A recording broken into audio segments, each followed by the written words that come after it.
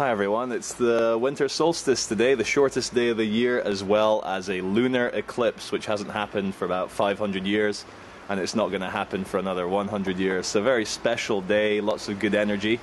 I'd just like to kick off, as is the tradition now, by just thanking the latest donors to the Love Police. Excuse me a sec. Massive thank you to Diane F, Brian M, Mario I, Kareem B, Simeon D, Mario I, again, very nice of you, thank you Mario I, very much appreciated.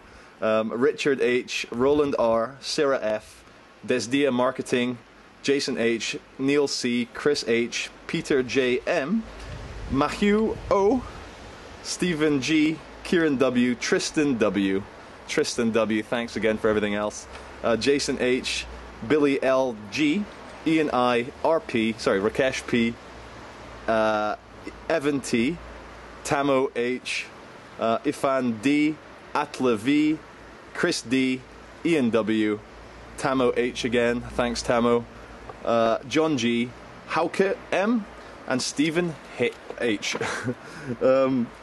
Yeah, I just wanted to come out and do my last video for 2010. I'm off on leave to see some family, see my mum and dad, meet Silky's mum and dad again, spend Christmas with them, and then go and see my family for New Year.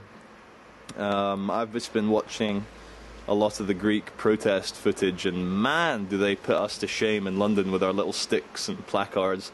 These people really reinvigorated my soul to see the defiance and the passion of these people. They're not really hurting anyone. I mean, it's very spectacular, it's very impressive, almost in the Hollywood movie style kind of way, to see these running pitched battles underneath the Acropolis in central Athens. But let's not forget, the police did kill a boy, a 15-year-old, I believe his name was Alexis. I'm deducing that because someone graffitied in Trafalgar Square, "Remember Alexis." So when the police shoot children, people get quite upset. Coming on to police, I don't want him to become my Agent Smith or anything, but Delroy Smelly, who I filmed in my last video, who hit that lady at the G20, and I said very clearly he should resign and he should apologize. It's probably the only way to save his soul. And I was really up close with him, and yeah, there's bad energy coming off him, but let's not tease him about his name, because that might be the source of the problem in the first place. They say that hurt people. So I don't hate Delroy Smelly. I want him to figure out what he is as well. So to you, Delroy, I'm sending you some Christmas vibes, because you need it, man. You need to quit that job. You can't be out there wearing that uniform after what you did. It's not very nice.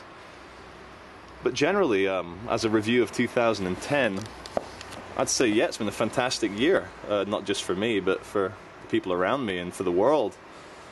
Yeah, I mean, some crazy experiences with the G20 in Toronto. And just to let you know, Dan, my bail check came back. I did feel a bit of a criminal going into the bank to cash my check with it said on it, Ontario bail bond type stuff. So you always feel like a bit of a kind of gangster criminal with that.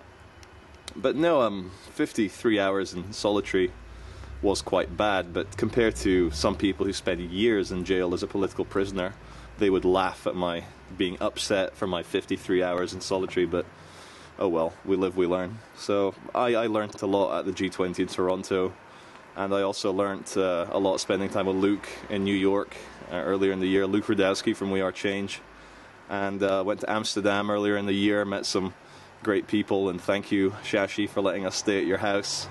You're a great guy, you make a fantastic curry. There's so many people I could really thank for 2010 being a fantastic year. And of course there's Danny Shine, there's all sorts of like little people, you know, well, not little people, but you know, people in the background and people in the foreground that have just made this a fantastic year. Today I'm in one of those moods where everything is truly okay, and I've just had a 3-hour conversation with a new friend I've made called Paul. So Paul, hope you're driving home safe to see your house up in Liverpool. Paul chatted to me on Facebook, and he's a doctor in Norwich, and he drove through Cambridge, and we kind of sat down and banged the world to rights for 3 hours, and it was great to see like this kind of big, strong Liverpudlian, you know, hard man speaking about spiritual, psychological matters, and it was really, really cool. So Paul, really nice to meet you, and I think that guarantees that we'll be doing a Love Police Academy in Liverpool in the new year. So Scousers beware, we're coming. Yeah, 2011, I think the student protests will carry on. There's another big one planned for the 29th of January, which I'll definitely go to. But I've been thinking about the bigger picture as well, a lot, and what everything means. And I was chatting to Paul about this today, that probably the best way to deal with this evil system is to do nothing and walk away from it, ignore it, by our very actions of moving away from evil like adults. Leaving evil behind us rather than going in there and fighting it, we can move on.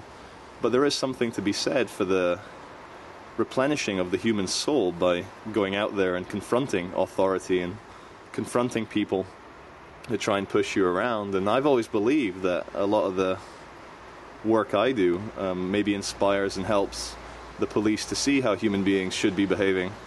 And I try and say that with as little arrogance as possible, because I don't consider myself the epitome of how humans should behave, but I hope that in the defiance, in the standing up against them, in the telling of my own dignity in the face of truncheons and aggression, you can show them that it doesn't matter how much violence they use, there'll always be more and more people out there doing it. And it's the same with wars, you know. However many troops you pile into Afghanistan, however many children you bomb in Pakistan, you can't get rid of an idea, and that idea is the same as my idea. It's the opposition to the machine.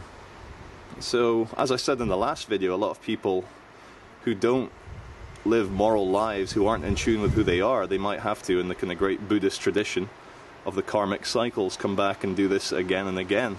So maybe Dick Cheney, he'll come back as a you know, a rat. Not that there's anything wrong with being a rat, but maybe as a lower consciousness being, or maybe he'll just come back as a human being. I don't know, I'm going into these matters that I'm not 100% sure I believe in totally myself. But for 2011, I think what I'm going to do is, yeah, get armored up and just shine a light on all the police and how they treat the protesters. I mean, I just want to get really right in there amongst their truncheons, amongst their shields, and just shine the camera in their face and say, look, this is your mirror. This, you know, you're going to end up on the internet, because you can't put on this horrible, horrible machine uniform and smash people around. And Jody McIntyre, the young, what's he got? What is it? The disabled guy. He's got, what is it? Anyway, Jody McIntyre, he's, I don't know what condition he has, but he's in a wheelchair.